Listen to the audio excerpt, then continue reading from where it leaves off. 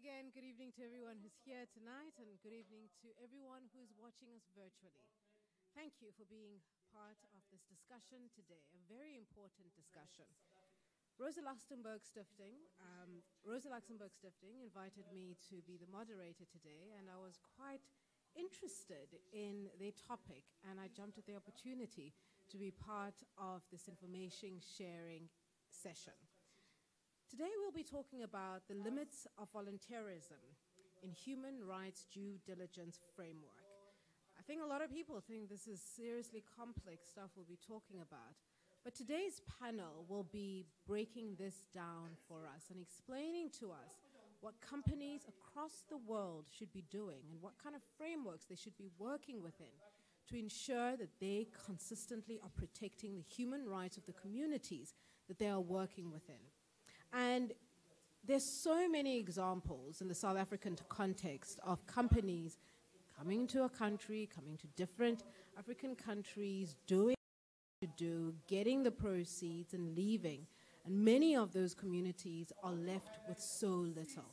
And I want you to keep this in mind as our panel talks about the more complex parts of this discussion. Keep this in mind. Keep those companies and entities in mind that you know of that have not followed through with their due diligence and have not followed through with the plans that they're supposed to have fulfilled in South Africa or in any other country that you can think of. With that in mind, I'd like to briefly introduce our speakers today. We'll start off with Johan Lorenzen. I'm so sorry about that, Johan. He is a practicing attorney at Spoor Inc Attorneys, and he has worked on the Shell seismic program case. And he's going to be talking to us about some of those due diligence that Shell should have done before attempting to come into South Africa and try to work on the Wild Coast. Sikho Luthano will also be part of the panel today, and she is a researcher at Rosa Luxemburg Stiftung, and she has done quite a lot of work around the guiding principles of business and human rights, the UNGPs. She'll be explaining how those internationally can be connected to some of the work that is being done in South Africa. And then we've got Dr. Melanie Mueller, and she is a senior associate with a specific focus on the South African or Southern African at the German Institute for International and Security Affairs in Berlin. She is the head of the research project called Approaches for Transnational Governance of Sustainable Commodity Supply Chains. She's done a lot of work around the international framework and where Germany currently is now, the framework that they're trying to build, and where the EU is as well. So with no further ado, I'd like to welcome Johan. Thank you. So this place was a place named after what man called Odenland?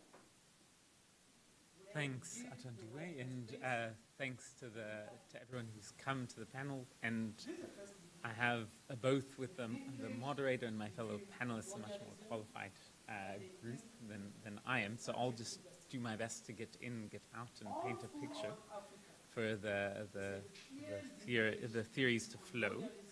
And in this context, we are a small private law firm that works with communities that resist multinational extraction from land and now from seas. And in the context of voluntarism and the work around international covenants and law, it's an interesting discussion for us. The UN guiding principles that are dealt with by this panel frame the context of consultation as a meaningful consultation with potentially affected groups. So it's meaningful in some sense of having some impact on the actual program design. And then the potentially affected groups, I think, is also important, that it's not just a certainty that there's a direct impact. There's a potential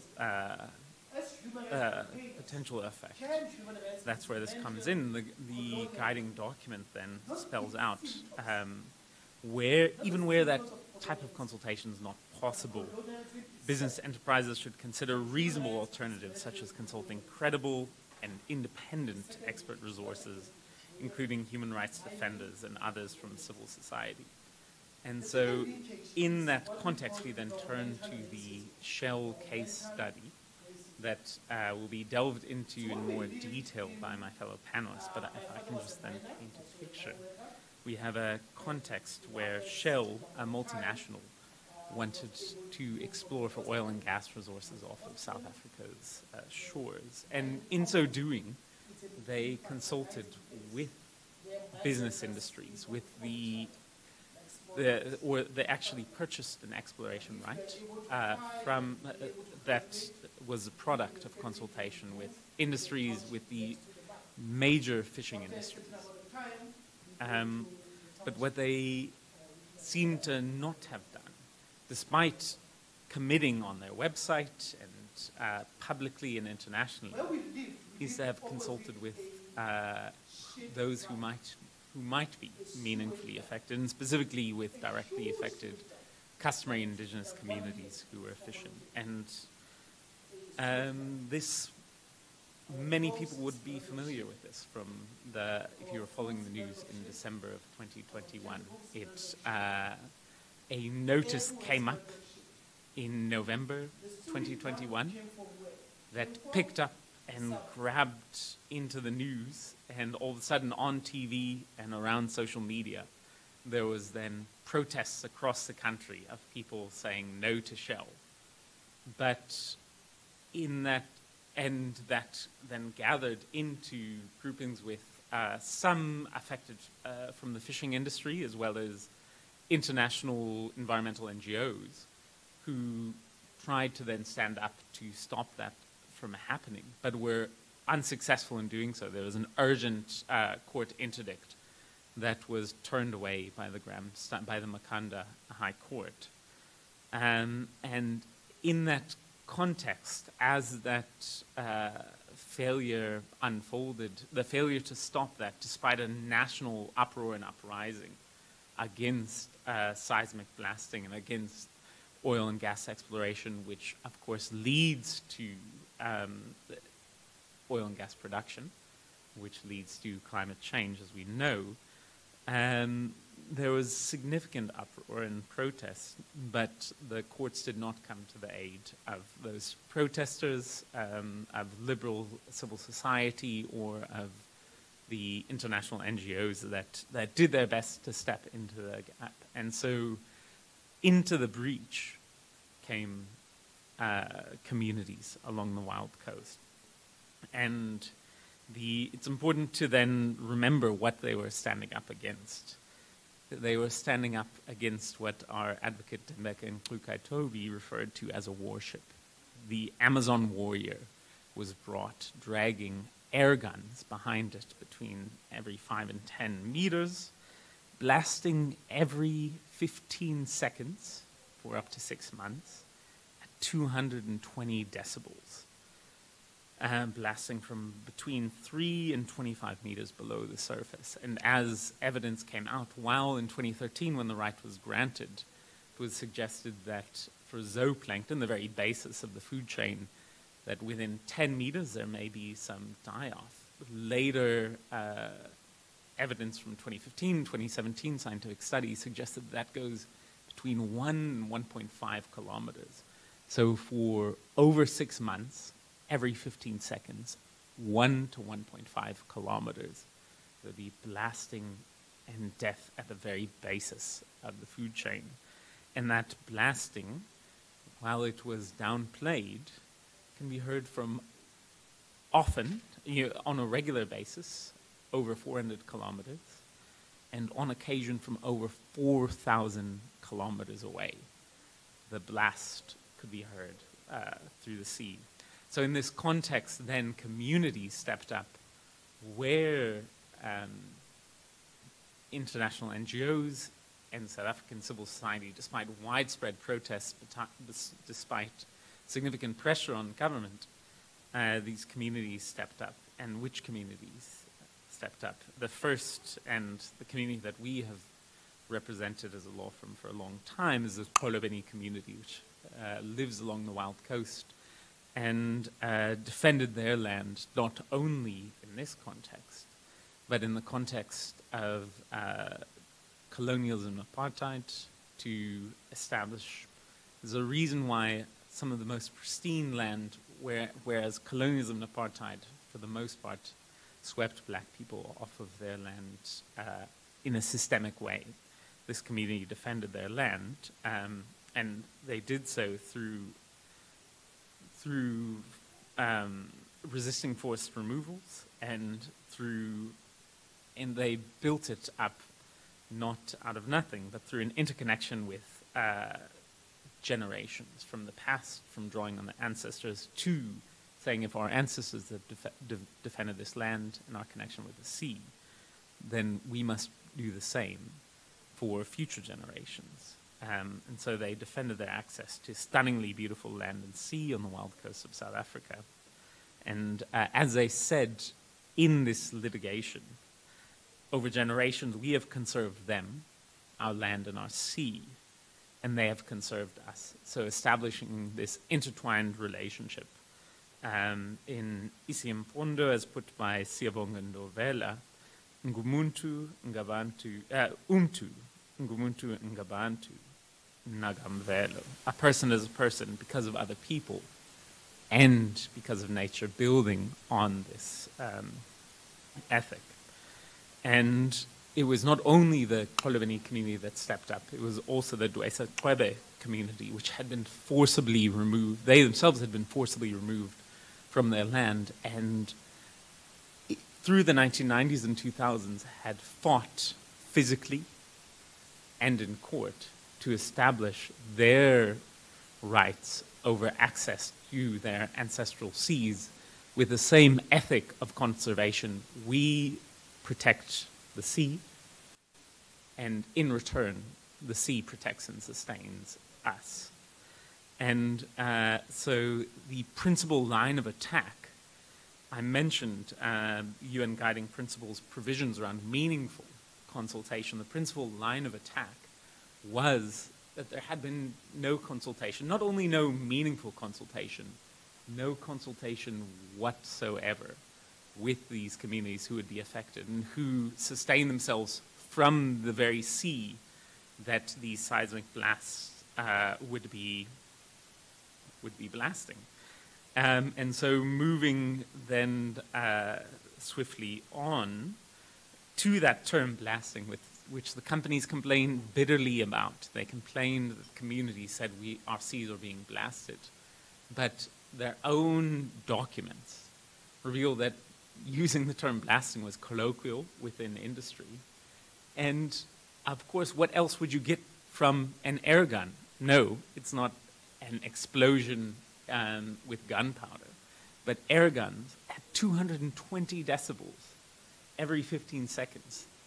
An explosive impact that totally affects the soundscape that is beneath the sea. And this was then asserted that communities were concerned about a few things. But the first and foremost was that communities, the most powerful ancestors of these communities, reside in the sea. And so communities then approach the sea both for their customary rituals to draw strength, as well as through various Christian traditions to go into the sea, and where the soundscape and the effect of the blasting would be significantly felt. But also then the impact on the marine environment that sustains communities in terms of a livelihood perspective. And as I mentioned at the outset, the original science relied on in the environmental management program was that a blast only affects zooplankton, the basis of this food chain, at 10 meters. But then shortly thereafter, and that was linked to industry, but then shortly thereafter, with a kilometer, 1.5 kilometers distance, that was actually the impact that was shown to be had by these blasts. And that, if you lose your zooplankton, the foundation, that has a significant impact on your ability to harvest fish, as well as of course, the impact that cascades down the entire food chain. And so while these communities were criticized as being apartheid supporters, neo-colonialists, for standing in the way of development with no basis, some of the world's leading experts came out to stand in solidarity with them and say that their concerns are not baseless. Professor Doug Novacek from Duke University,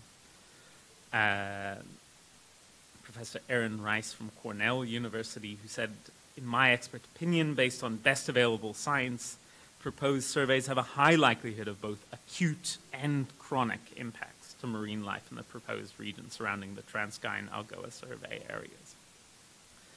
And so through this, communities rose up to stop this seismic blasting.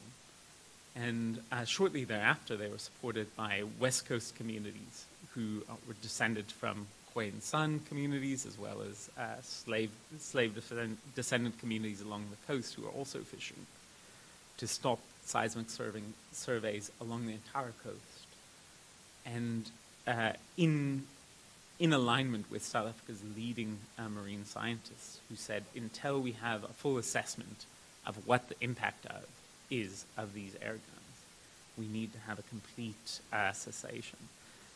And through that, both sets of communities, the Wild Coast communities in the Shell litigation, as well as the West Coast communities in the Searcher litigation, were able to get temporary interdicts, interim interdicts or temporary injunctions from further blasting. And now we're back in court at the end of the month for final interdicts to stop the blasting from proceeding. And I think this forum is very powerful. I won't go into too much detail because I'm with an esteemed panel. This forum is an opportunity to reflect on the possibilities of, on what the opportunities are from voluntary human rights guidelines. And I do want to start by saying I think we shouldn't write them off. I think we shouldn't say that companies committing to human rights guidelines are worth nothing. That is itself, it can have some value, and we should have some faith that companies can do better than what they're doing, because of course they can. But also, I think we need to reflect on the impact of making these standards voluntary. When you establish a standard that companies can choose to abide by without enforcing it, you set a risk for the companies that actually decide to abide by these standards, because the companies that don't then have the opportunity of a race to the bottom to be more profitable by cutting corners, because there are no consequences if they don't comply. And so in not setting binding standards, you set a penalty for the companies that actually strive to do the right thing, because you don't, because there are no consequences for the companies that choose not to. I think we also should then reflect on where we do have binding protocols and where we don't. If you were to be attempting to do this type of survey off European coasts, there would be no question of whether it's voluntary or not to follow certain standards. It, of course, would be established through law, because you need to have teeth for these kinds. If it's worth having these standards, it's worth enforcing. And so in establishing voluntary standards, I think we should also reflect on who is protected by voluntarism and who is protected by binding and mandatory protocols that have teeth. I think I'm looking forward to the contributions from my fellow panelists, but I think the last standard, and this is perhaps limited because I come from a particular paradigm, but the idea as a lawyer that you have voluntary standards just feels like such a disjuncture. If you're going to have a standard, give us a standard that has consequences. So those are my brief reflections on the Shell litigation, the Shell judgment that we've had, and the Shell judgment that we hope to establish coming forward. And I look forward to hearing from my fellow panelists. Thanks.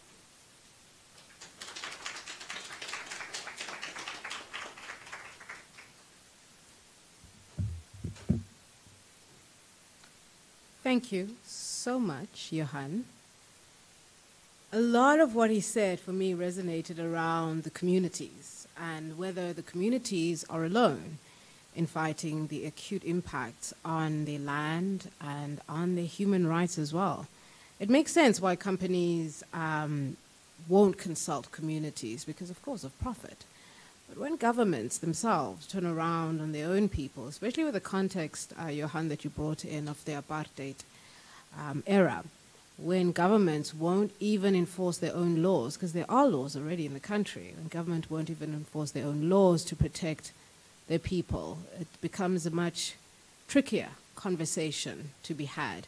But we will definitely be having questions, and I've got a couple for you, Johan, already, on some of the points that you made. But for now, I'm going to welcome Sikho Luthano. Please do forgive me, Sikho. She is the program director of Rosa Luxemburg Stiftung, and she will be talking to us a bit about combining South African communities. How are we meant to combine with South African communities and across the world, I guess, with the guiding principles and the human rights due diligence that companies like Shell and many others that are in Cape Town this week should be following? How do we ensure that that happens? Sikho?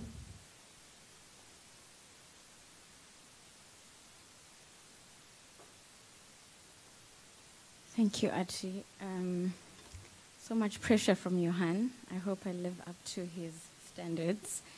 Can I just have some assistance with the mic for the shorter people?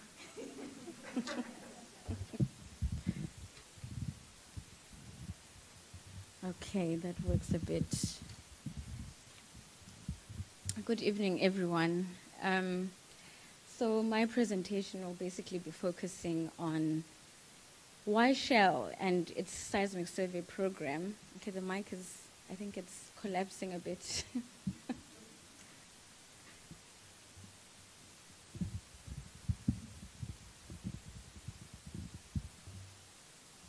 Much better, thank you so much. So my presentation is titled Beyond Voluntarism, the Shell Seismic Program in the Wild Coast, because I think we're at a moment where we should be reflecting about why it's important to move beyond voluntarism in human rights due diligence frameworks. So perhaps we can start with some definitions. So the term institutionalized voluntarism is one that best captures the current period in question of the United Nations Guiding Principle, also known as the UNGPs. What it basically entails is that it is a compromise between greater procedural commitments by business to prevent human rights violations, but at the same time, it falls short of full international legal liability. And of course, this presents both opportunities and challenges. The opportunity, for example, is within reinforcing human rights legal obligations at the national level by, for example, implementing legislation and policy that mandates human rights due diligence. However, the challenge is that due to the limitations of voluntarism, there is, of course, a lack of compliance from cooperation in the absence of these binding international legal obligations. And in a global order that normalizes exploitative supply chains, economic inequality, and corporate capture, I think it does call for greater regulation in the form of binding international human rights regulations. So what are they, the United Nations Guiding Principles? They are, first of all, the most internationally recognized business and human rights framework, which was adopted by the Human Rights Council in 2008.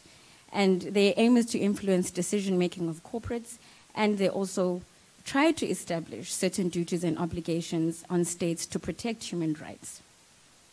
When implementing these UNGPs, corporates are at least expected, at the very minimum, to conduct a human rights risk assessment in the form of a due diligence to avoid human rights violations and to mitigate and to remedy those that do arise. And this is also along the state duty to protect against third-party human rights violations, including through preventative measures, adjudicative measures, and punitive measures, as part of their obligations in the international framework to protect against human rights violations. They are operationalized by a framework called the Protect, Respect, and Remedy framework, which is represented by 3 pillars: the state duty to protect against human rights violations by businesses and enterprises, the corporate responsibility to respect, emphasis being on respect human rights, which is pillar 2, and the third pillar, which is greater access by victims to effective remedy, which is a pillar that should not be forgotten. As it relates to human rights violations, however, businesses, the UNGPs do not impose legally binding duties, as Johan has already mentioned. Their only requirement is to respect. And what this basically means is that it's a societal expectation for companies to do no harm, not just by refraining from action, but also to take positive steps to ensure that their operations do not infringe on the human rights of others. However, they are also not necessarily law-free, because they can be operationalized through the enactment of national laws, which can be, for example, through the uptake of national action plans, which are called NAPs, which states can adopt as their duty to protect. Although, even though they are law-free, this is not expressly communicated in Pillar 1. And what basically this means is that it's merely a conduct, a standard of conduct. So therefore, a standard of conduct on states is then, you can say, outsourced as a double layer of standard to businesses. So therefore, while they are relevant in an attempt to create a more meaningful observance of human rights, they are rooted in voluntarism. And this means that they are a softer regulatory approach that is not rooted in an authoritative source. And the implication is that there is incoherence across the globe in the way the adoption and implementation of human rights obligations are done. So let's talk about Shell then, at the global human rights policy and their global human rights. They are one of the companies that have adopted the UNGPs, and they report that their internal management and oversight has been done to align with the UNGPs. Particularly, like companies, uptake has been in due diligence requirements and expanding the role of non-judicial grievance mechanisms, for example, at the operational or site level. Shell requires major projects and facilities to develop a social performance plan that defines the actions of managing the possible positive and negative impacts on communities. And this is in their annual report. As part of their social plan, the company is required to identify, to understand the social environment and the stakeholders who may be potentially vulnerable to possible human rights violations. In addition, to develop community feedback mechanisms to engage with stakeholders about any queries or complaints that may arise, and with the aim of trying to solve them in a timely manner. Furthermore, the social performance plan requires them to avoid, to minimize, and to mitigate potential impacts on traditional lifestyles and cultural heritage of indigenous people, including the avoidance of involuntary resettlement.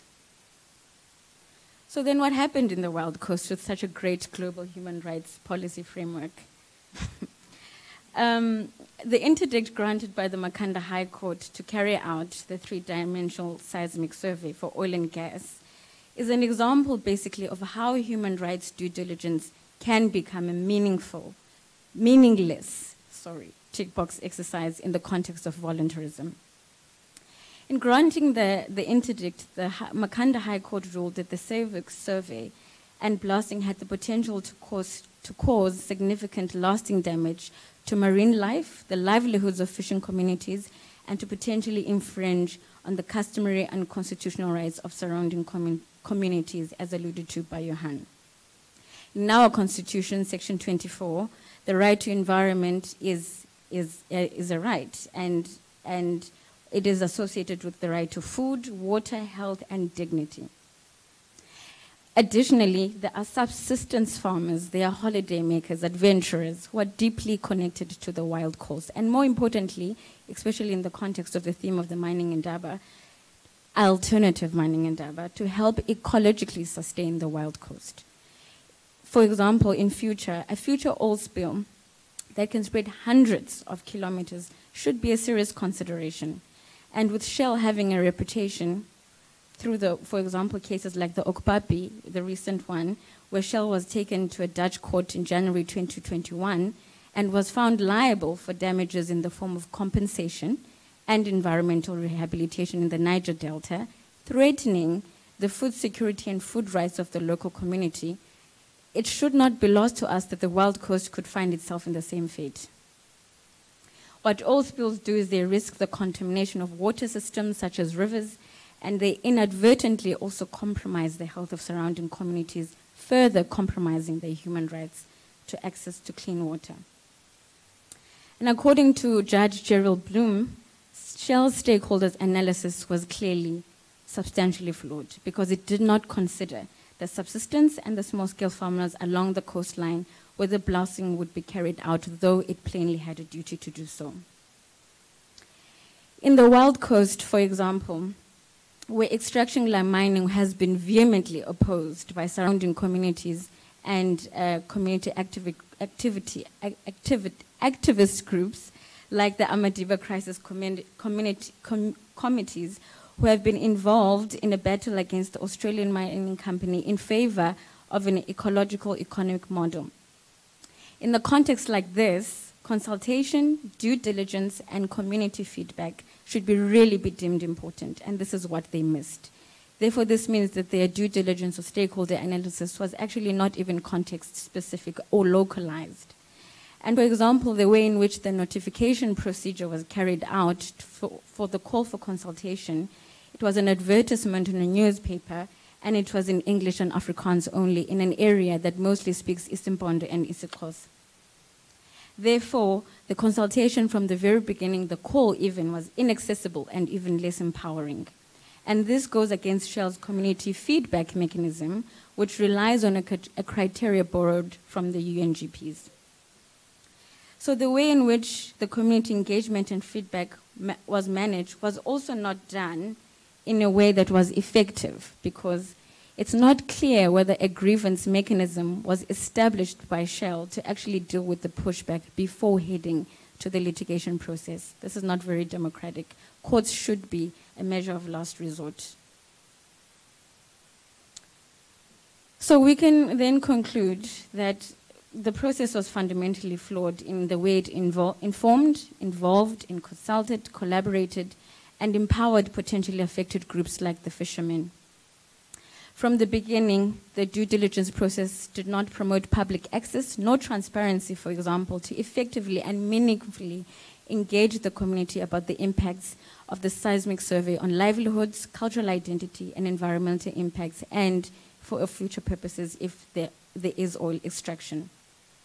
The importance of doing so is something that's also acknowledged in the Mineral Councils of South Africa within the human rights policy framework. Shell, for example, only consulted traditional leaders and disregarded all other potentially affected groups like the fishing communities. And this, of course, reinforces Judge Bloom's conclusion about the stakeholder mapping being substantially flawed. And as part of due diligence, a stakeholder analysis at the minimum is a very integral part of any operation in a community like the Wild Coast. And in this case, it was clearly undermined.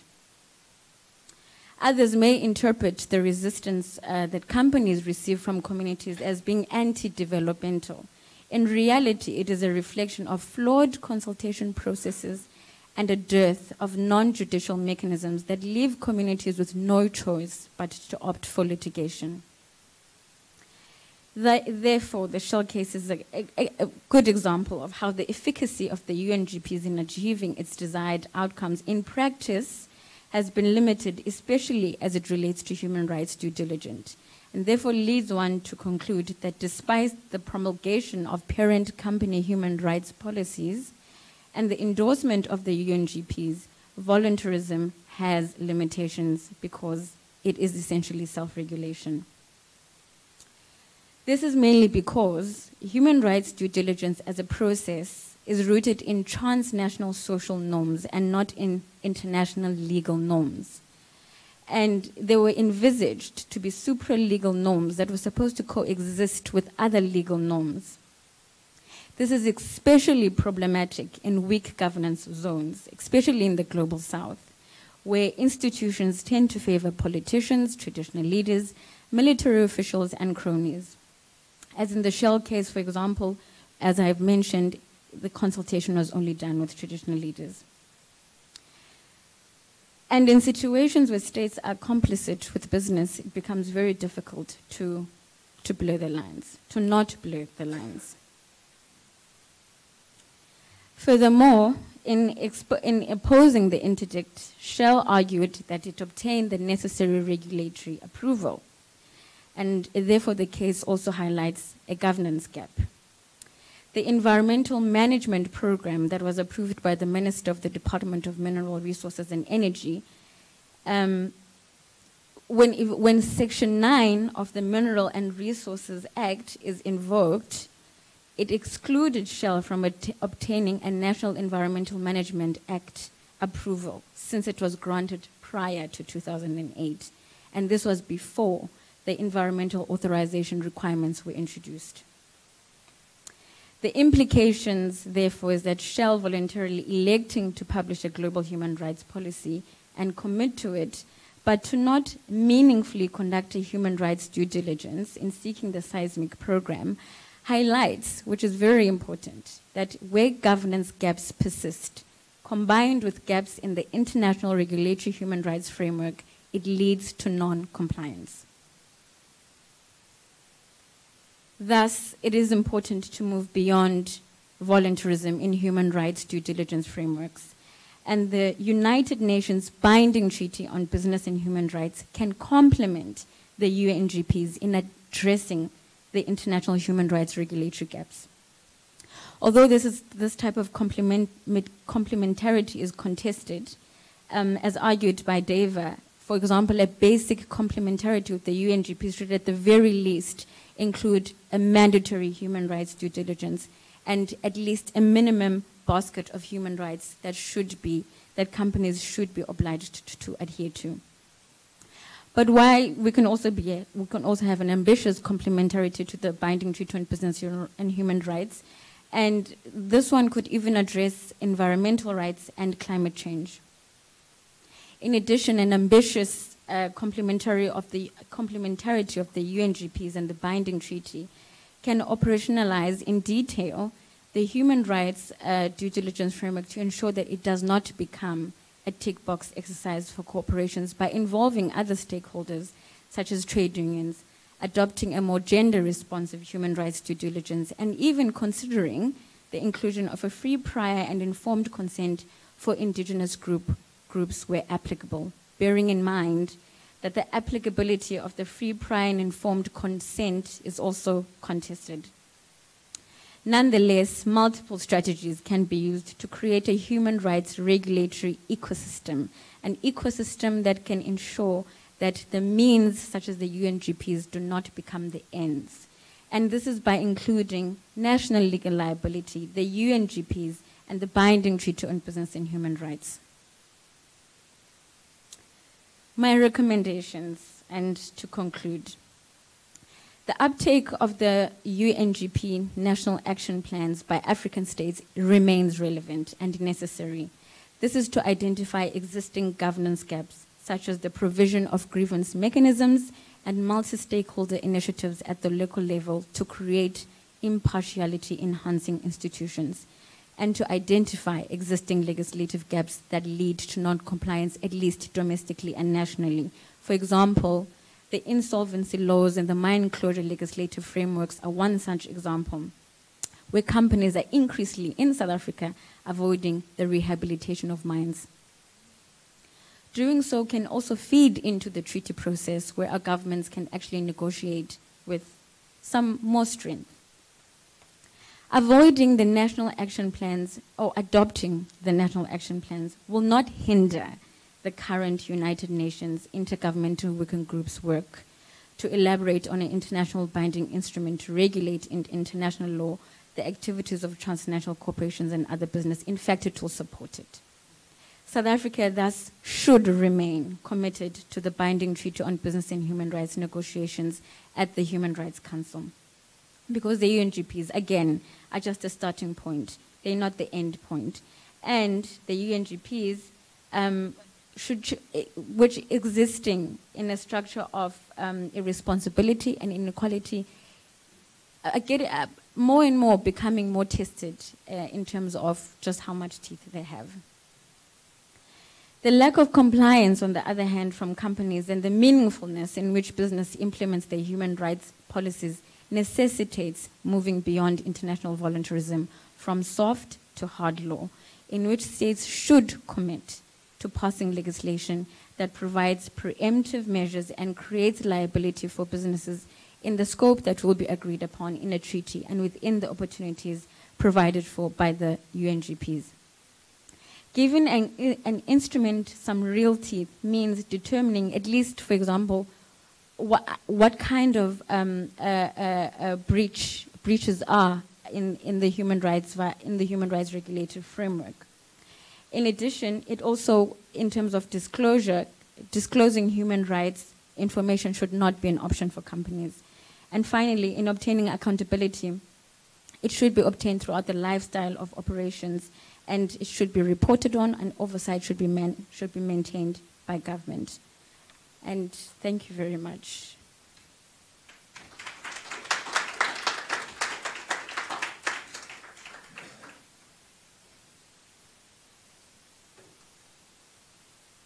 Normalizing exploitative supply chains. I think that is what kind of stuck with me, Sikho. Just that, yeah. And I actually was trying to imagine if companies actually respected communities, actually really respected communities, there would be so much that we wouldn't need from all of this legislative and legislation and laws. And we could, as communities, all of us, achieve so much more. But, as we know, that is not the reality. So how do we forge a way ahead? Because voluntarism doesn't work with these different entities. So we have Dr. Melanie Mueller, who's going to be talking to us a bit about how some European countries are starting to forge a way ahead and thinking about how to get these companies on board outside of them volunteering to do the right thing.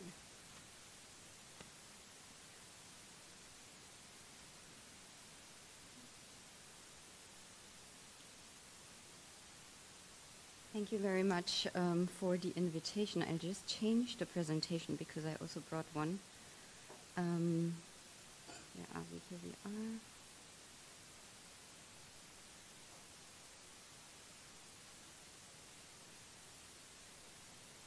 Okay, you can see it right now. Okay.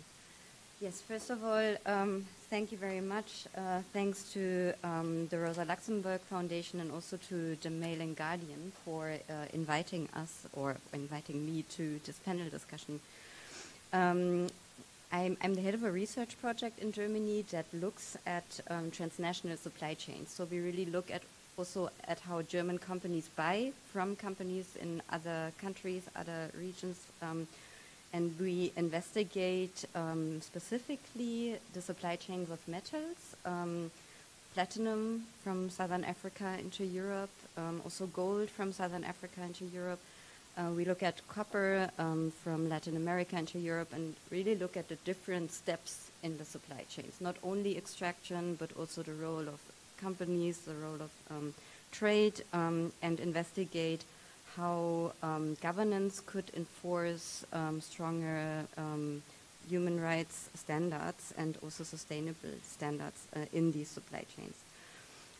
What we also do is to look at the due diligence legislation in Europe and in Germany, which is new, and hopefully an attempt to denormalize exploitative supply chains.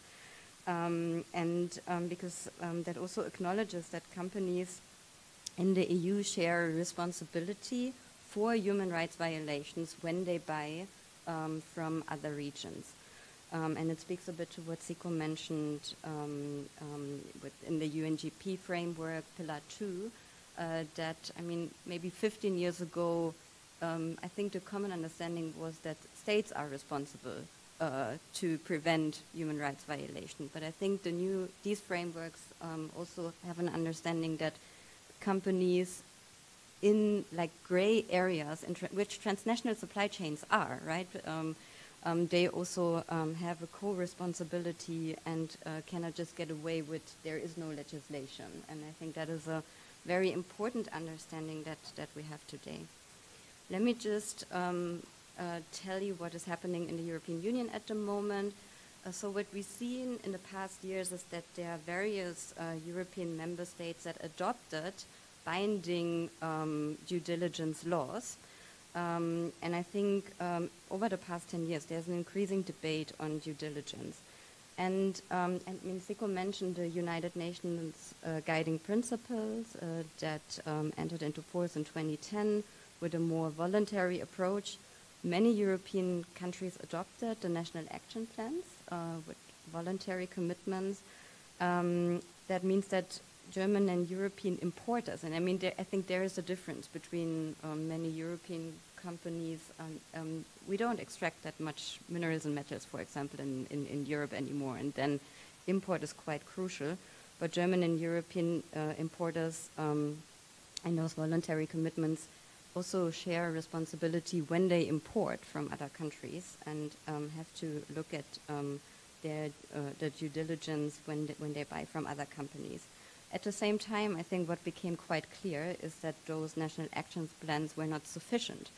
And it's interesting to note that Germany, for example, the previous government adopted a national action plan on a voluntary base, and they said we give our companies a few years' time and see if they implement their due diligence properly.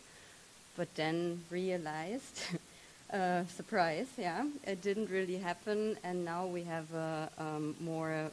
last year the Parliament adopted a more binding law that will enter into force at the beginning of 2023.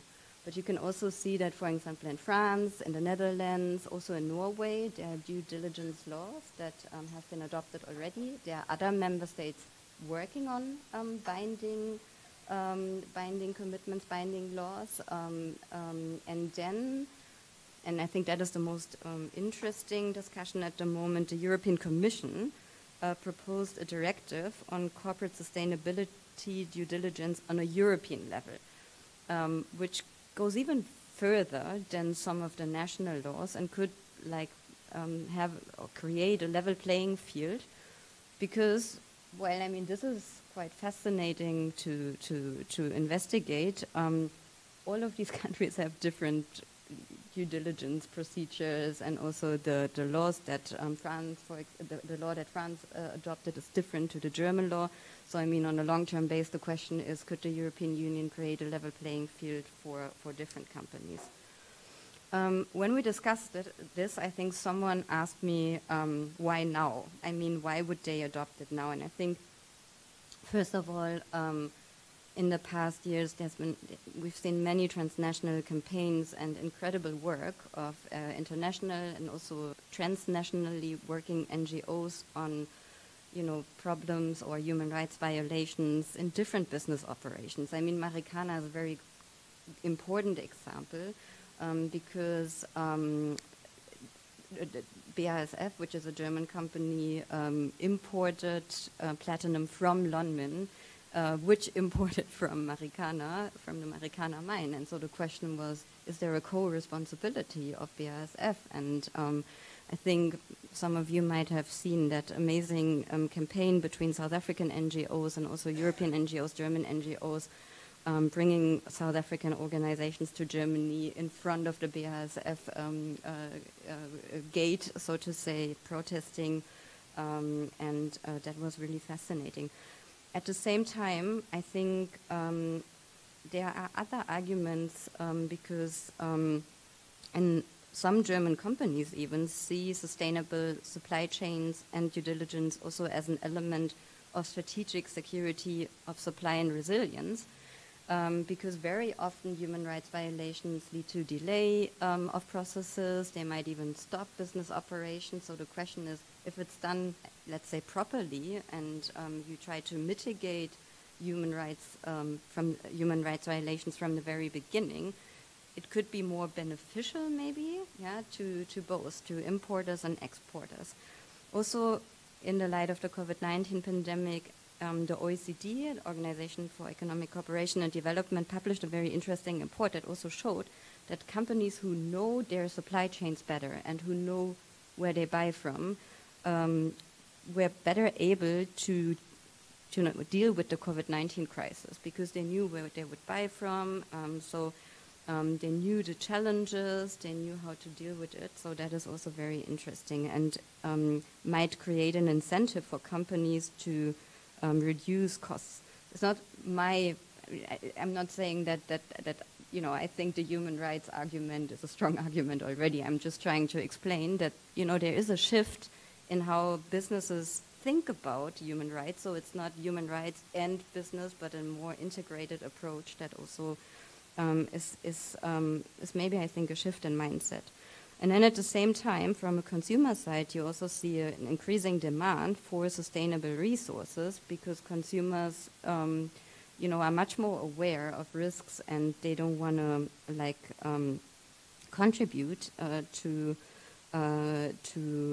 buying from sources that create human rights violations.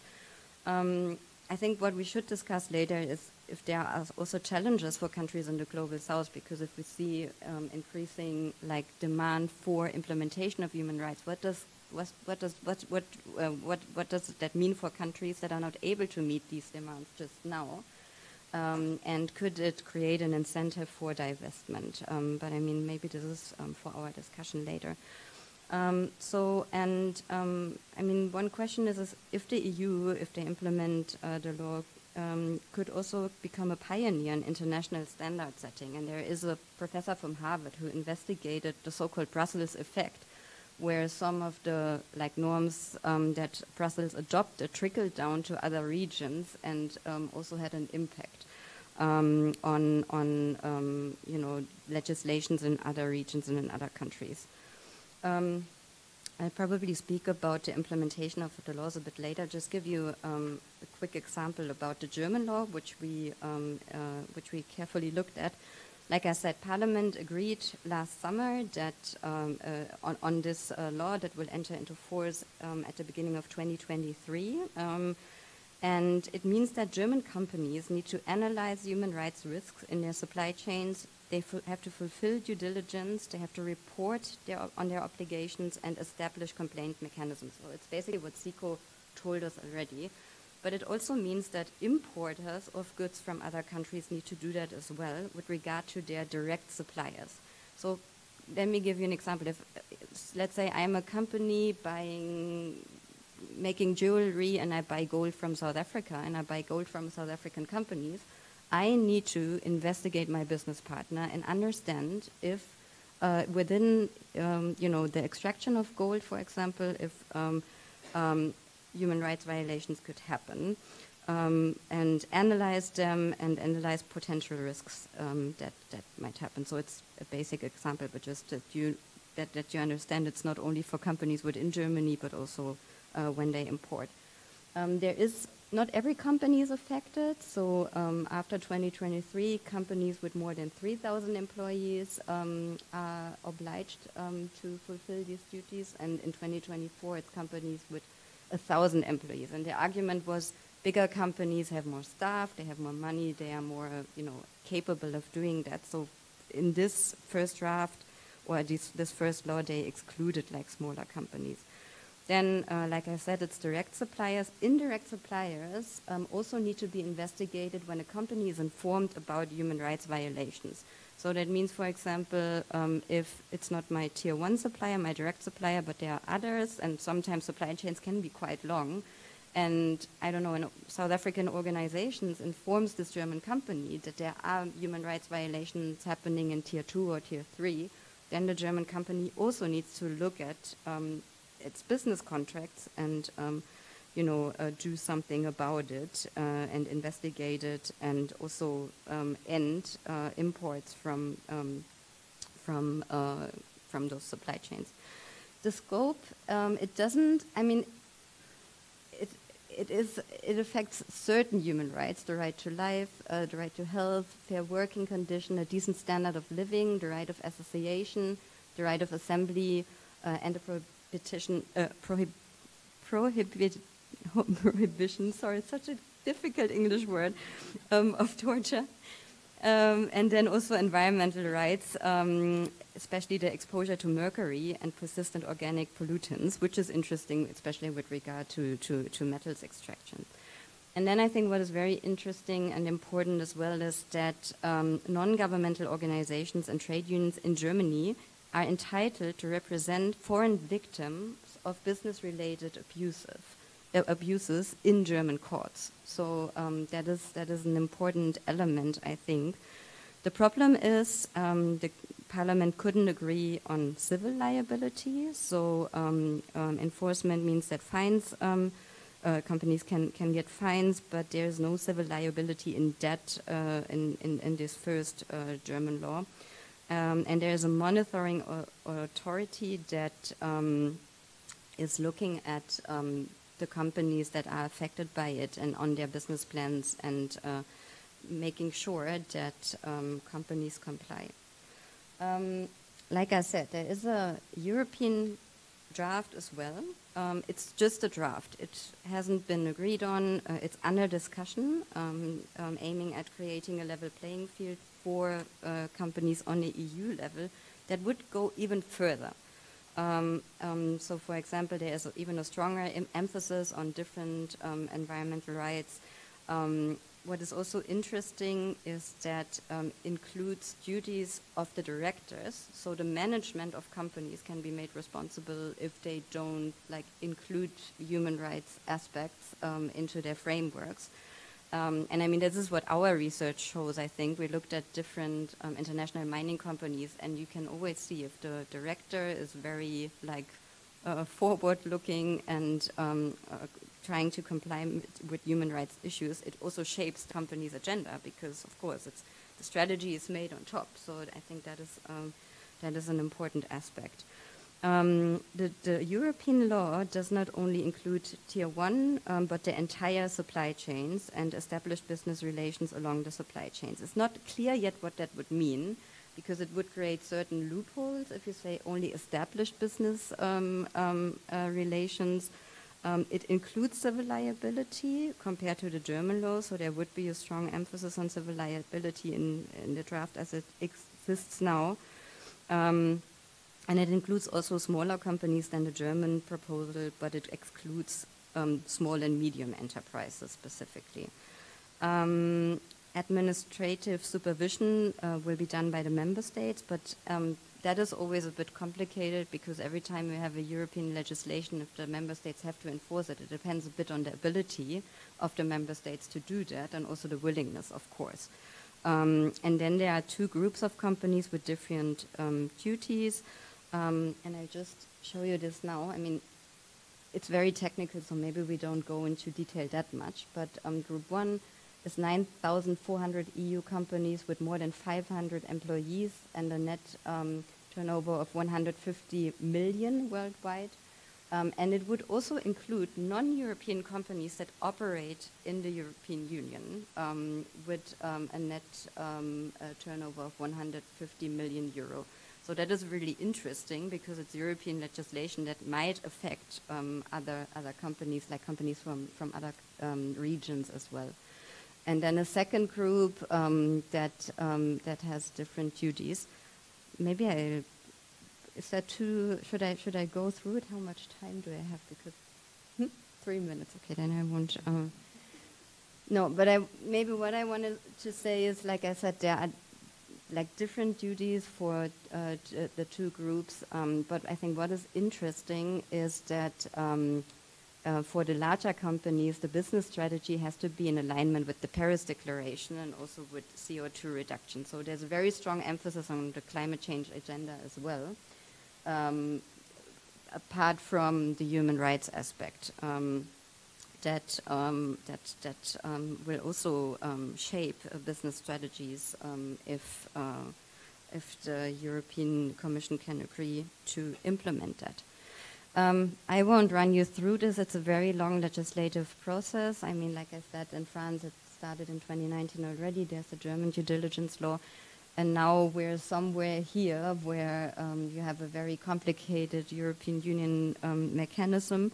I think I mentioned it before, that I think the law and the Russian invasion might delay the process a bit, because now many European companies are trying to decouple from Russia and not import from Russia anymore. So there's a lot going on at the moment, and I think what will happen is that they will delay the European due diligence law process a bit. Because it's really difficult to find alternative sources at the moment. And now the argument is that if you would overburden companies with, these due diligence processes at the moment, it would be too much. I mean, it remains to be seen what is going to happen, because it could also be used as a strategic tool, like putting pressure on other countries, but we'll see. Maybe just, and this is my last slide, and it brings us back to South Africa and the transnational aspect. I think, I mean, the problem is, I mean, when we speak about the Shell case that we invested, we speak about like the extraction on a very local level. But in these transnational supply chains, you have so many actors that are involved and so many actors that could contribute to either human rights violations or human rights compliance, that I think those laws actually could aim at creating more transparency, because it's really difficult to understand who takes part in the supply chains. For example, which company is responsible for the transport, are workers in transport paid, according to the wages that they should earn. So there are many different aspects. We often talk about extraction, but we neglect the rest or the other steps of the supply chain. And those laws, because companies need to report on their due diligence procedures, might be able to creating more transparency as well. I think one challenge is identification and knowledge transfer of human rights risks along the supply chain. So what needs to happen, I think, is much stronger multi-stakeholder cooperation between actors in Germany and the EU and partner countries, because it needs to, someone needs to bring attention to possible human rights violations, right? And that, I think, I mean, I mentioned the Marikana campaign at the beginning. I think that was quite a successful element, but in other supply chains, we don't necessarily have that kind of collaboration. I think it also needs the creation of transnational institutional networks and the identification of relevant institutions that monitor human rights violations. And the question is how to deal with those human rights violations, bring it to court, and make sure that victims get the remedies they deserve.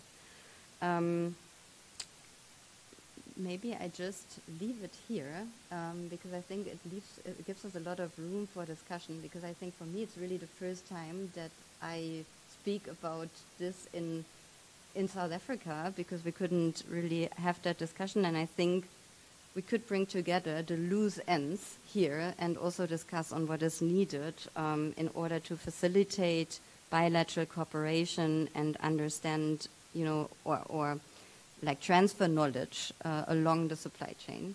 Thank you very much.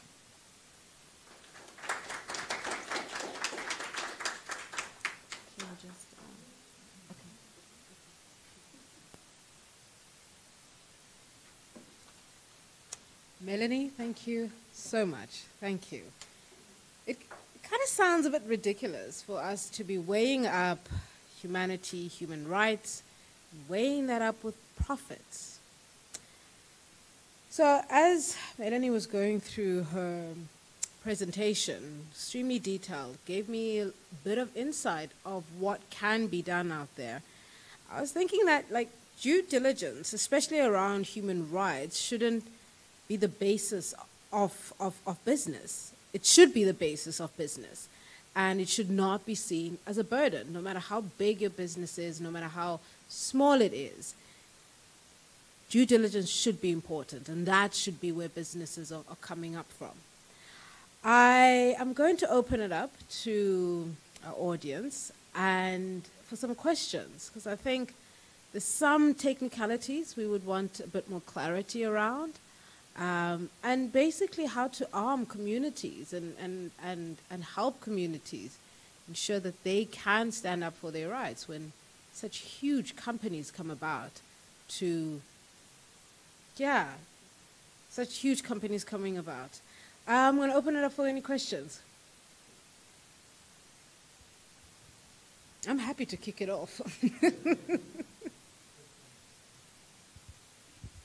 The gentleman at the back there. Please do state your name and who you would think would be best to answer your question. Yeah, good evening, everybody. I'm David Ramahane from Rustenburg in Marigana.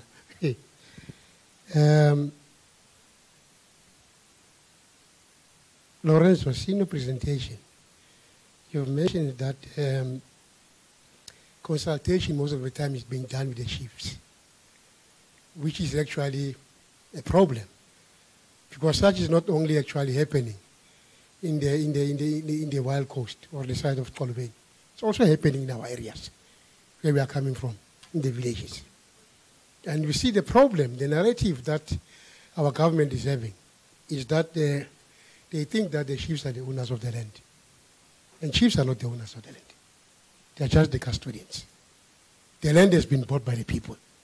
Because I remember actually from an historical point of view, when actually there was an opportunity for a piece of land to be bought, the very same chiefs will be going to communities and say, contribute. So, but now the matter has been turned now to say now they are the owners of the land, because when title deeds are being issued, they are being issued under the names of the chiefs. So that is a very serious problem that we are faced with in this particular country. But Dr. Gavin Capps has written a book that chiefs are not the owners of the land, which now actually says that mining companies together with government cannot take a decision to get only with chiefs. They have to come to the grassroots level and actually engage communities that are directly affected by mining, that are also owners of the land. That is actually a clear point of departure. So what the people of Kolobeng did, or the people along the Wild Coast did, I think it was within their rights to refuse Shell actually to actually do seismic survey or blasting in the oceans. They are within actually their rights to do so. Now, Dr. Mueller, in your presentation, you see, you are talking about what is happening in Europe, which is far different from what is happening in Africa. It's a different situation. It's a different approach. In Africa, the government actually in Africa, all governments, let me put it like that, 90%, they don't adhere actually to the legislations that they've adopted in Parliament. That's one problem. The second problem is that there is a problem of engagement. The issue of free, prior, and informed consent doesn't ring in their heads. That's another problem that we are faced with. And then when there are supposed to be decisions that must be taken, the consultation process is between actually the government and the mining companies. Certain stakeholders are left out. Hence, we are always having a problem. And lastly, we are having actually the very same politicians that we have deployed in Parliament, that we voted for into power, that are also actually shareholders. In South Africa, when we talk about triple BE, shareholders in mining companies. We're talking about politicians, those that are politically connected. So those particular people, they are pushing their own agenda. They're not pushing the agenda of the communities. When we say actually we have voted into power to protect us, when they're in parliament, when in government, they don't protect the poorest of the poor. They protect themselves together with their families and their interest in business. And so they become capitalists. And we've heard a lot of these kinds of stories. That's right. We've heard a lot of these kind of stories, and I guess that's why the likes of the alternative Indaba are so important when they actually deal with a lot of these issues. From what you're saying, one of the questions for me that comes up for Usik or Johan, from trying to bring everything together that you've said, and to connect it as well with what Dr. Mueller had said, is Shell in South Africa are already signatories or are part of the UNGP. Yet, this particular community of Kolobeni, other communities as well in the northwest on the Rustenburg Platinum Belt, they still have to fight with companies to do the bare minimum that they have said they're going to do in those particular areas. Can you speak to us, Johan Osiko, about that, about how, even though South Africa is part of this UNGP and Shell as well, or just some of those companies that are on that platinum belt, how does this actually work?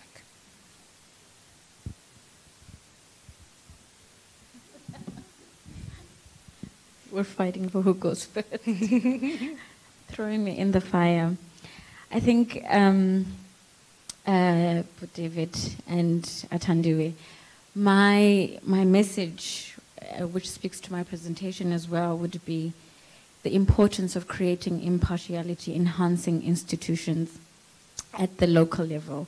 And this is a way where communities can engage not only with government, but also with companies, and also in a way where you can create grievance mechanisms that avoid litigation, or at least see litigation as a measure of last resort. And because in the context of governance gaps, where, for example, there isn't clarity in legislation around consultation, although Johan and I have already published something that clarifies some of the issues around consultation. These governance gaps, combined with the complicated supply chains in which companies have now structured themselves, leads to a problem of access to remedy, and a problem of access where communities can engage with government and with stakeholders. This means that at the local level, as I have also mentioned in my presentation, there is a dearth of non-judicial mechanisms. And this is again why it's important for government to not see the UNGPs as a waste of time. It's important because you need to identify the existing gaps within your own legislation so that you can make sure that communities are able to access platforms to engage.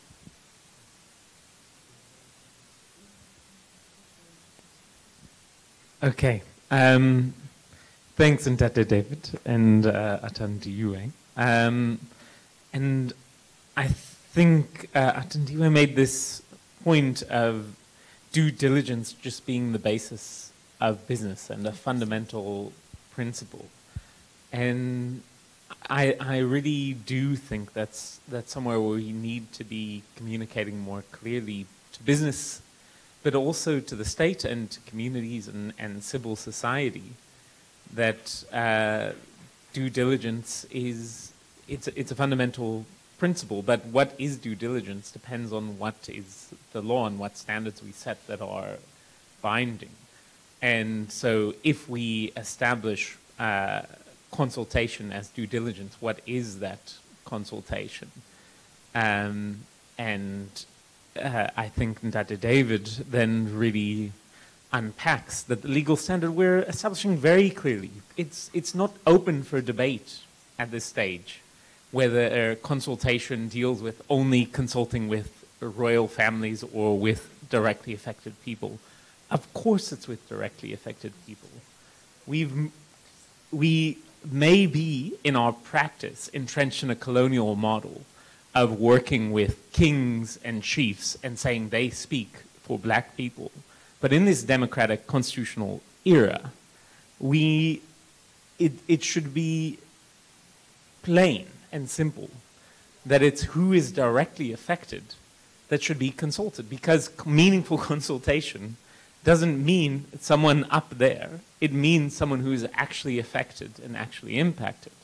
And I think, to get back to Athandiwe's point, the more that we can make that clear and establish that companies who go for rights, as we will establish at the end of May, but we certainly feel confident Shell did, it purchased the rights, but the right was as a product of only consultation in these publications as Sikho went through, that were in English and Afrikaans, and then directly consulting with monarchs. And if you are only consulting with monarchs and not the people who will actually be directly affected, you do that at your own risk. And that is a failure of your own due diligence. And we can establish standards of due diligence, and that's all well and good. But ultimately, as long as these principles are binding, your failure to do due diligence is to your own detriment and to your own loss of profit.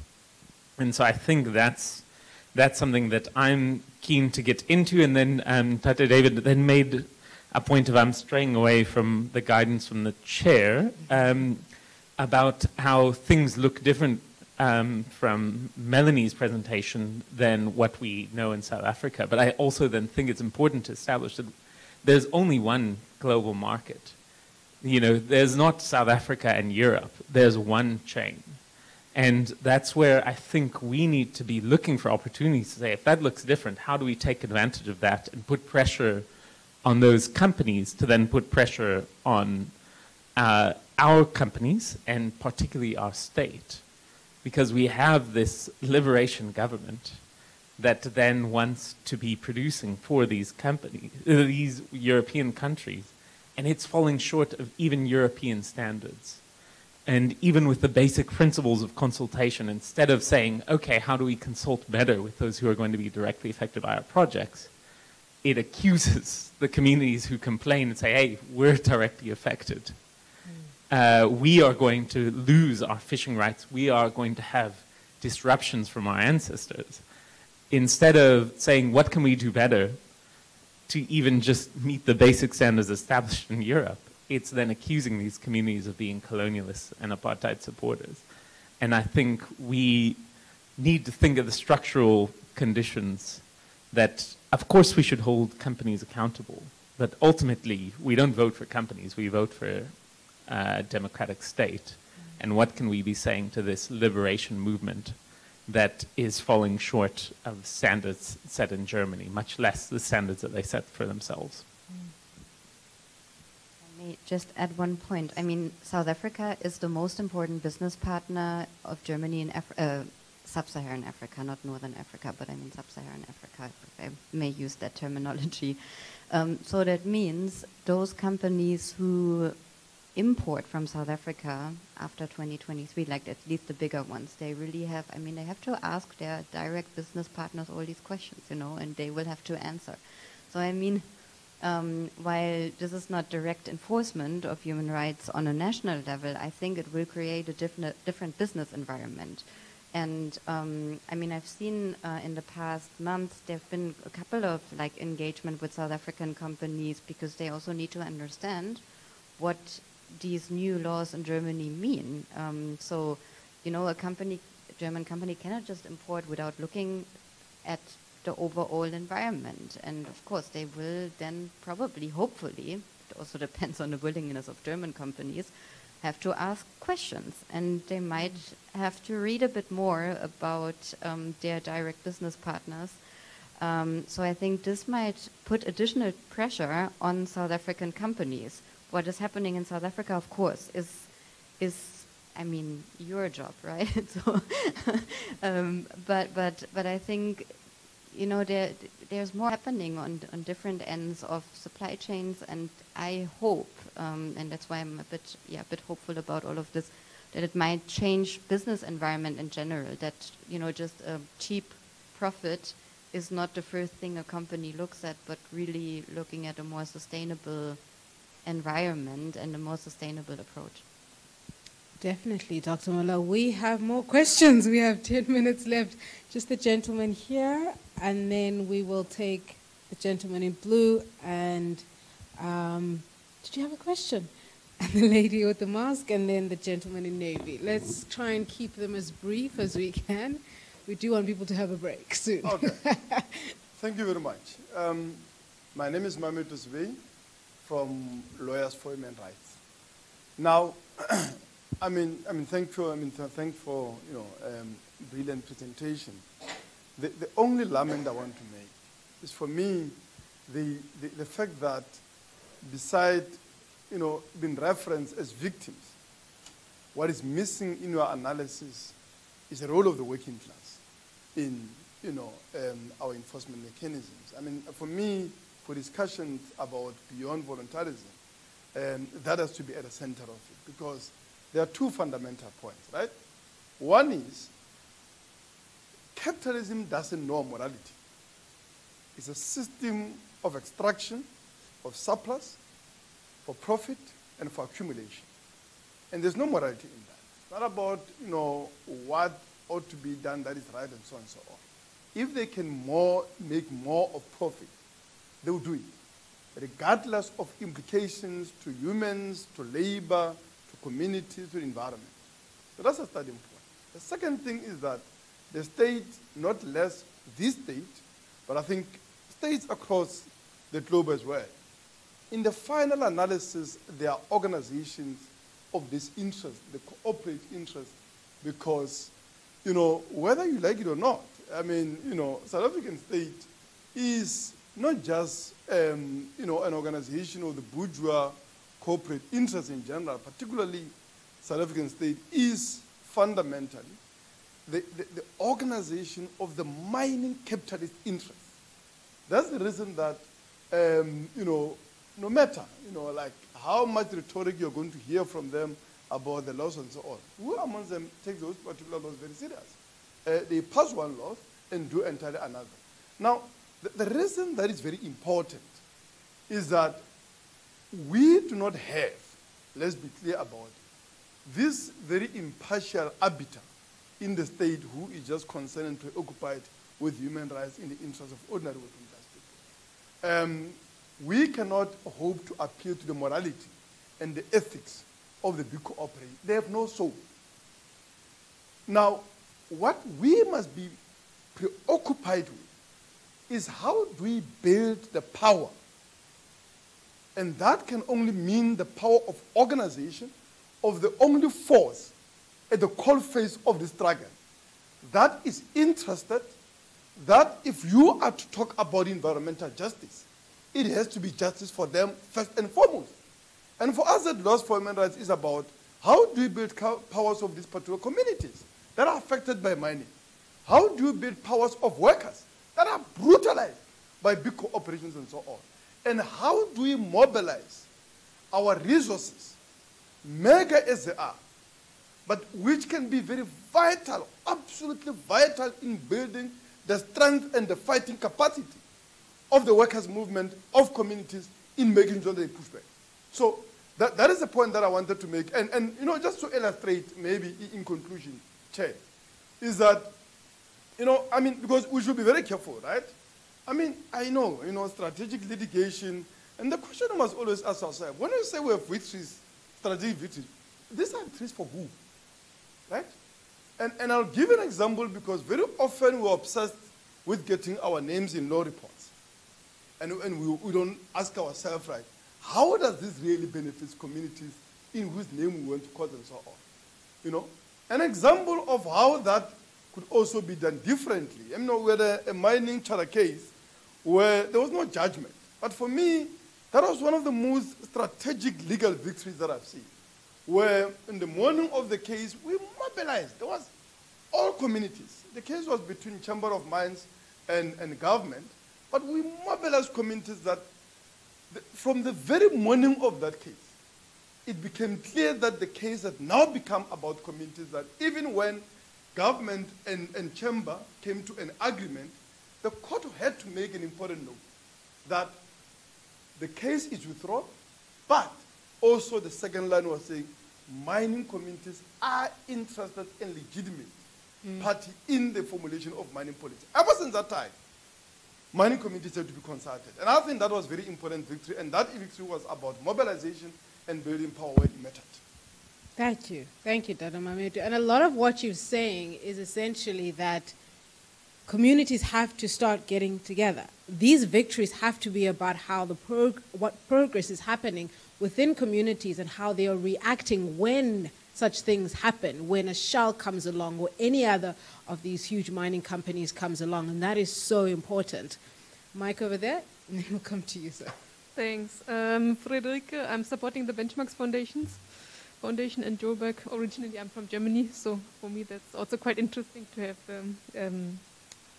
the intercontinental discussion. I think we've heard it here, and I've seen it in the communities that Benchmarks works with. There's a tiredness of fighting for the same battle again and again and not making strides. How do we get the power? How can we make sure that there is change for communities? And with the oversight function not being fulfilled by government, it's a real problem. And there's no movement. Even when there is an agreement reached with the company, we have agreements with Anglo American from 2018. They are not adhered to. So even if you've gone through the process of fighting it, of reaching an agreement based on a grievance. So question to you, what is it that you would give or advise communities here to do? If it is the German case, should we do documentation for the next 2 years? Documentation of all human rights violations? What is it that communities can do beyond this fear of what they've been fighting in for the past 20 years and not really seeing that there's change created? What would be your suggestion? Thank you. Panel, that's a very hard question, I think, for me too. Just keep that question. I'm just thinking about it now, all the communities that I've written about and interviewed and over a decade. Yeah, gentlemen. Hi, I'm also from Lawyers Human Rights. My name is Wayne. Since we've already taken up so much time with Survey's speech, I will try to keep my questions short and pointed. It was actually going to be very similar to the question from Benchmarks, but really around when we talk about beyond voluntarism and about binding treaties and this push towards enforcement of regulation, particularly in the context of a capitalist state. I think, Johan, you mentioned, well, you probably didn't say his name, but I will, Gwede Mantashe's comments, which were attacking villages and seemed to be very pro-mining, and we now have, I think Dr. Mueller mentioned the Ukraine crisis and this push towards an energy diversion from Russia.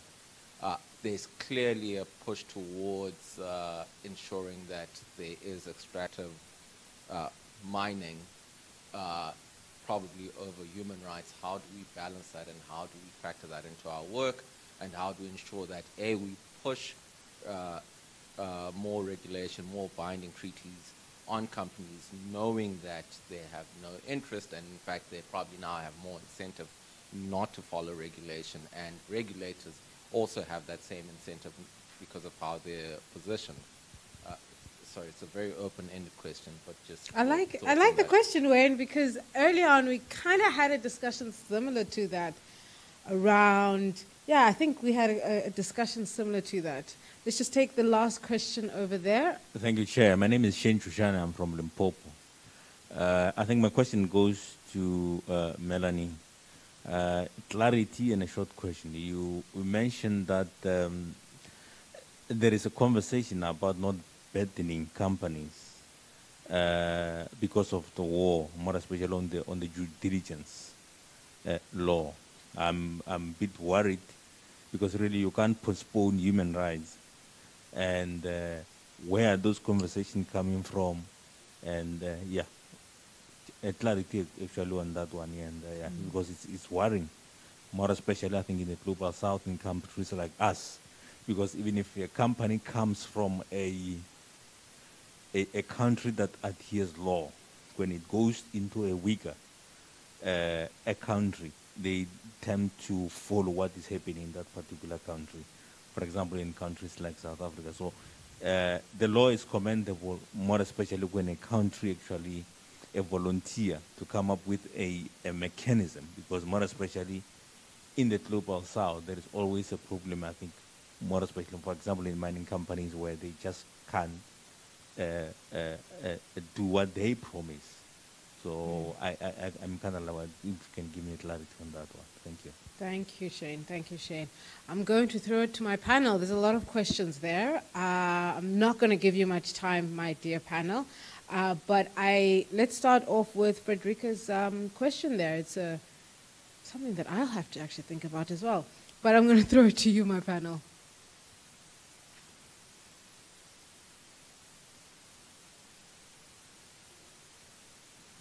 Hello. This is the lady from the Benchmarks Foundation. I think I can try to answer her question, and then I'll leave the rest of the questions to my fellow panelists. If I had to give one advice to communities about what to do now, is go straight to the parent companies and the parent countries, and the home states rather. I think what the UNGPs have failed to do is to not clarify what we call extraterritorial obligations of states. And that is, as Melanie explained a bit, that you can, for example, what happened in the Niger Delta, where Shell, the subsidiary of Shell, a case was taken all the way to the Netherlands. In the Netherlands, they have institutions that are better impartiality enhancing, you know, for various reasons, capacity, and the fact that the institutions, because of many reasons, have become more effective over the years. Take it to the home states and take it to the parent companies and litigate there where you can. And some countries, I think the Netherlands due diligence laws promises to be quite promising, to be quite progressive, because it not only it allows the courts to take cases that are not from there, but it also has non-judicial institutions where communities can actually lay complaints. That makes it much less expensive for communities as well. And I hope that more international legislation will allow such institutions, grievance mechanisms that are not judicial. So that would be my advice in the way communities can access remedy and enforce remedy, because these complicated supply chains can be very difficult for our own institutions to handle, even if we were willing, which sometimes we're not willing to try and enforce some of these remedies. My idea goes in a very similar direction. If now companies have to implement grievance mechanisms, use that, because normally the state should be responsible for it, right? I think that is really important to mention, that it's the South African state that should be responsible for the implementation. And if that is not happening as it should, and I will never forget the day when I was in Mpumalanga in the morning in a mining company, and then met with the mining in the mining community, and met with the mining company, and it was like there were two different worlds. There was the really difficult, heartbreaking conditions the community was suffering from, and then you went to the mining company who told you about the same area and it looked beautiful. So I think the question is how to bring that knowledge to importers in the European Union, for example. And that is the other thing. If German companies, for example, go to South Africa, they don't necessarily go to communities, right? They meet. They might go to the city or the area that is affected, but they don't really get to see what is happening on the ground. So the question is how to bring the knowledge from A to B.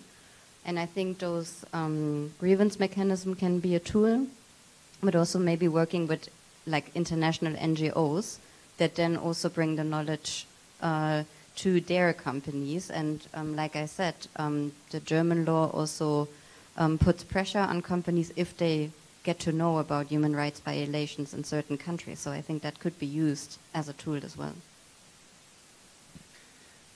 Thanks for these questions.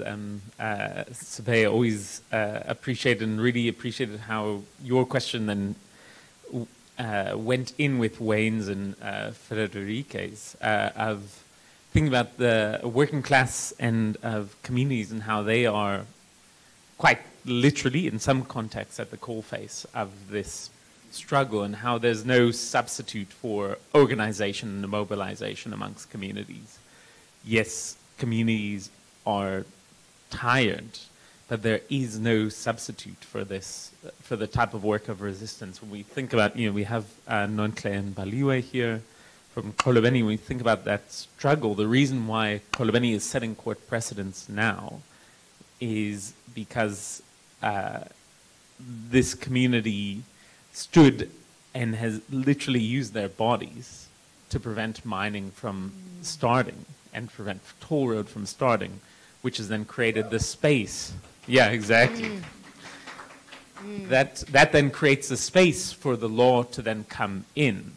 But then I think we as a collective, particularly those of us who are privileged to be here, need to be thinking about how we then provide that solidarity for those communities, both, I think, the righteousness of that struggle on its own terms, but then the awareness that, in fact, we're learning from these communities and we're learning from a planet that's burning, that there is only one planet and we are all affected by, if we are, there's no letting communities' land be demolished and we benefit from it and there's no consequences. At this stage, we're in a position where if we're not standing with communities who are defending land and defending the environment, then we are not, then our very own survival is also threatened. Not only us as South Africans who are us who are here and who are privileged in South Africa, but also in Germany and across Europe and around the world. And so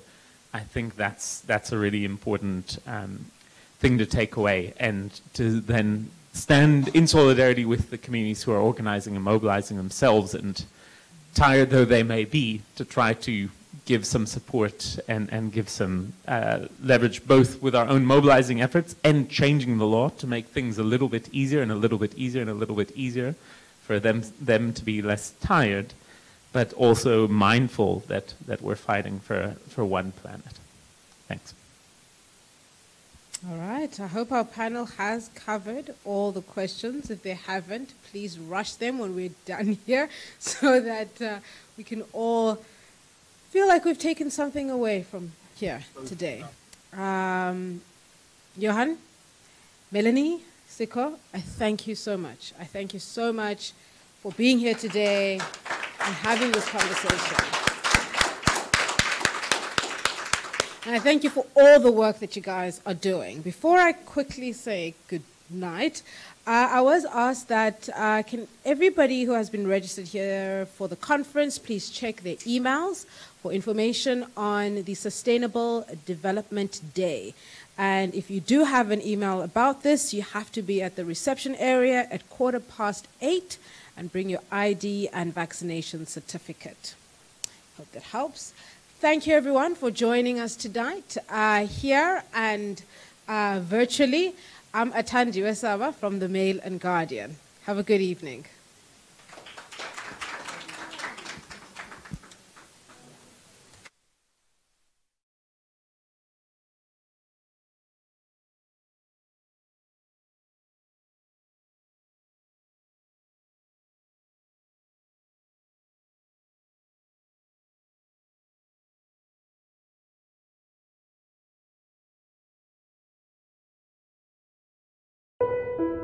Plato said, "Who will guard the guardians? Who are our guardians? Do they care about us? Are they accountable for their actions, or are they above the law? Who elects these guardians? Us? Them? Someone else? And if they guard us, who will guard them? Who will guard the guardians?" The Mail and Guardian, if you really want to know.